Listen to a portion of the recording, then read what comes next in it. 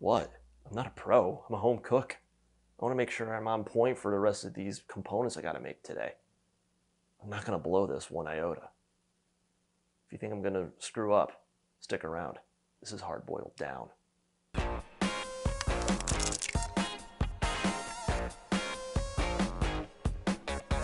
I'm starting off my Monday morning window by making the grapefruit dashi for the scallop dish, finishing up the shrimp oil, which will be needed this afternoon, and I'll be taking the pine oil I made yesterday and turning that into pine needle udon.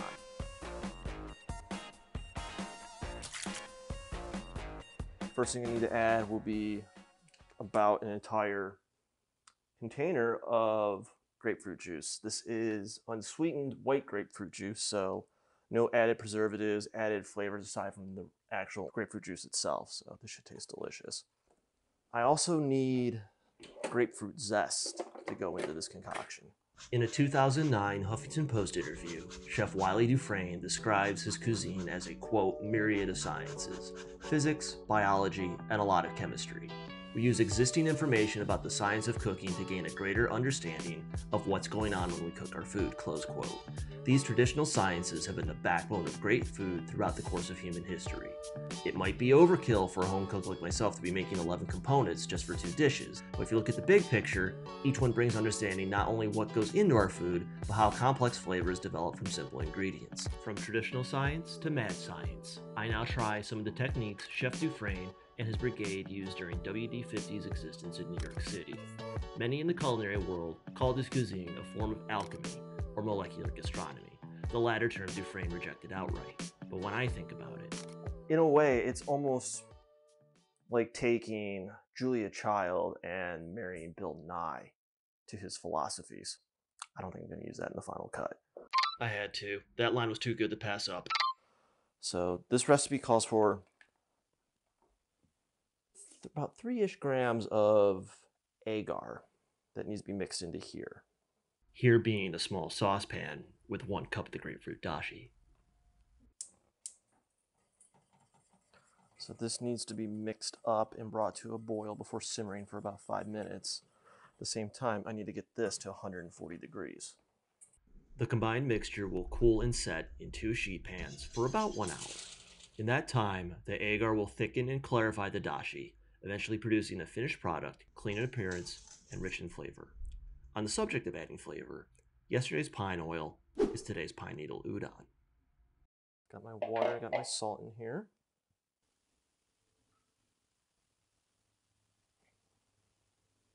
One, two, three, four. That's the last of it right there. It's an extra measure. Throw some bread flour into the food processor, and away we go. Let that process, and while that's going on, I'm going to slowly add my mixture.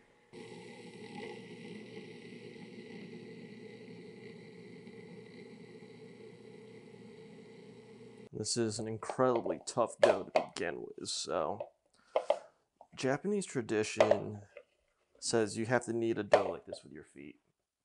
So I gotta stomp on this. Just like wine. Huh? Just like wine. Yeah, just like wine.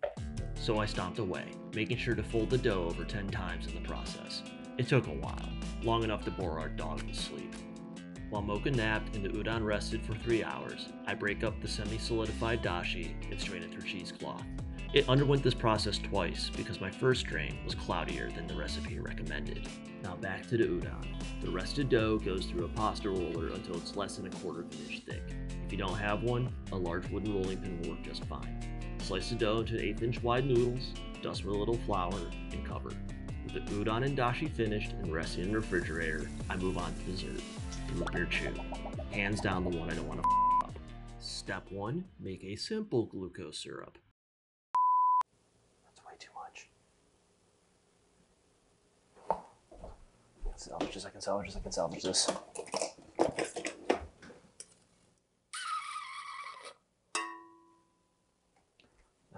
That's probably about as good as I'm gonna get. If you remember the 4 rules Katie and I abide by in the kitchen from the first episode, That's how you handle number 3.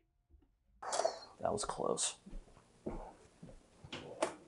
right, let's get this mixed up. The glucose syrup gets some sugar and heavy cream, which I ran short on. Half and half to the rescue. Remember those cherries I quickly pureed up on prep day 1? They're put to good use now.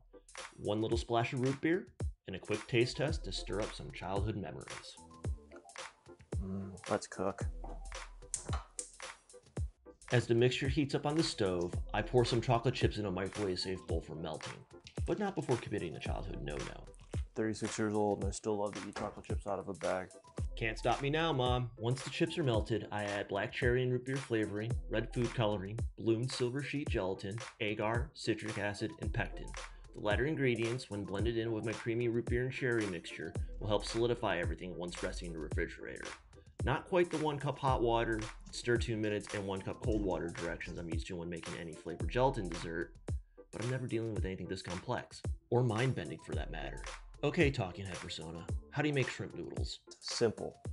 I'm going to take that bowl of shrimp and this little container of ingredients, which includes nothing more than salt, cayenne pepper, and a compound called transglutaminase, which is essentially meat glue. If you haven't heard of this before, they can take this enzyme and convert it into, well, they can take this enzyme, sprinkle it on 2 pieces of meat, and essentially bind it together. Pause it. Bring it to me. I need to educate myself. Now, talking head me wasn't far off, but it's more than gluing macaroni to a paper plate during pre-K art class. Meat glue, also known as transglutaminase when pronounced correctly, is a natural microbial enzyme that can bind certain proteins together. While it has other uses in the kitchen, such as making shrimp noodles, it provides the ability to fuse different cuts of meat together and make it appear that it's whole muscle. While this may sound like a new scientific innovation in the culinary world, it's actually been around for quite a while. 2 products in particular that's used in: chicken nuggets and imitation crab. The first one is quite simple, but you don't expect anyone downing a small deep-fried chunk of chicken to believe it came from the same part of the bird when it was chopped up. Then again, that thought never crossed my mind when I was 6, 16, 26, or even 36 years old. It's called fast food for a reason. As for imitation crab, I've had it before as a kid, and it was alright. But on the whole, crab is one of those special occasion things for me, much like this WD-50 dinner. Until now, I never really read what goes into imitation crab. The nice thing is nowadays, most supermarket websites list ingredients and nutrition facts for most items they carry. One brand of imitation crab in particular contains the following: Alaskan pollock, water, egg whites, cornstarch, sugar, and sorbitol, a sugar alcohol. You may think that's it, but wait, there's more. Imitation crab also contains less than 2% of the following: king crab meat, refined anchovy and sardine oil, natural and artificial flavoring derived from several crustaceans, modified tapioca starch, sea salt, yam flour, and last but certainly not least, bunch of chemical additives to help that product keep its shape, preserve freshness, and add flavor from the time the pollock is caught to the point it hits your store shelves as a mutated form so far different from what it started life as. You can bet transglutaminase is in this section, despite nowhere to be found in the ingredients. When you see imitation crab next to the seafood case full of fresh king crab legs, the first thing that pops out is the price. One is much, much cheaper than the other, but is it just as good for you? While the imitation crab has less calories, fat, sodium, and cholesterol per 3-ounce serving, it's loaded in carbohydrates. The king crab is pure protein, which is rich in nutrients and omega-3 fatty acids, both of which are good for your body. One way or another, much of the food we consume is processed. The biggest difference comes down to the options behind the processing. The convenience route provided through mass production means more ingredients and less nutritional value at a cheaper price. The inconvenient route, mainly at home, provides a better nutritional value and flavor, but at the cost of time and a few extra bucks. One might be good for the wallet, but the other one is much better for the body. I won't go any further, but I'll just say this. I'm not even curious to find out what the hell is in the Impossible Burger. I just want to get back to making shrimp noodles. So the next thing I'm going to do is I'm going to pass it through this sieve to get a fine consistency. The instructions stated coarse mesh, but this was the closest thing I had. So I chewed up about 30 minutes of my life purifying the shrimp concoction into a very, very fine pate. Done with it now? Nope. Into a piping bag, and yet into another home hack. On the stove itself, I have a vat of hot water set at around 136 degrees. It's about 154 right now. Then to the right, I have an immersion circulator that has a water bath going at 136, which is the recommended technique needed to make shrimp noodles. In about a minute or so, I'm going to shut that off. I'm going to give these noodles a test run. By this point, the transglutaminase has created new bonds within the shrimp proteins. All that's left now is to extrude the pate into a warm water bath and let it cook for 2 minutes. I'll be honest, this is one of the coolest things I've ever done with food. It may not look appetizing now, but when it's snipped into edible segments and cooled into an ice bath, it looks exactly as it sounds.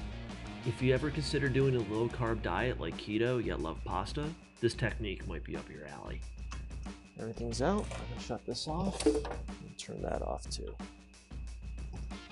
And so in theory, you can cook the shrimp noodles over the stove in a pot, but you have to be very, very picky with the temperature, and it's going to be a little higher than normal.